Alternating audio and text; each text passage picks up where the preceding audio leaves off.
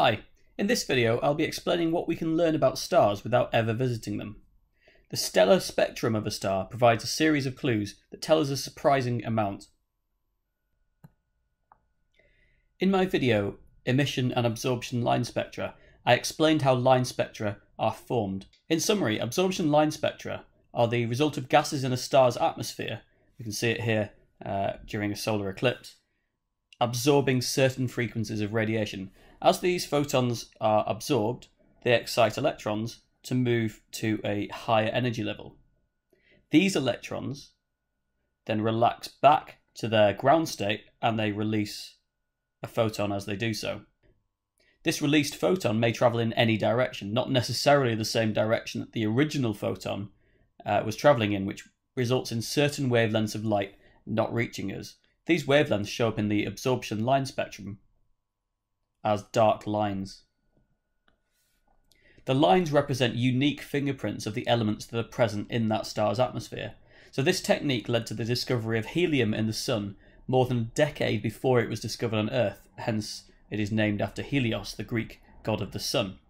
Physicists can categorize stars based on their chemical composition by comparing their absorption spectra, i.e. looking for certain chemical fingerprints within the absorption spectra.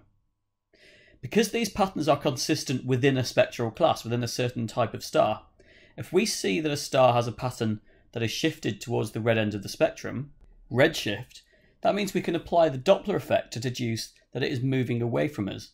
Likewise, if the spectral pattern is blue shifted, we can deduce that the star is moving towards us. But that's not all. Our spectral analysis can tell us even more. Using Wien's law, the peak wavelength of light received from a star can be used to determine the star's surface temperature. If we know the distance to the star, we can use the apparent brightness to work out its luminosity using the inverse square relationship. And finally, using that luminosity and the surface temperature, we can apply the Stefan-Boltzmann law to determine the star's surface area and therefore its size. So as you can see, studying a star's spectrum from many light years away can tell us an awful lot about the properties, the size of that star.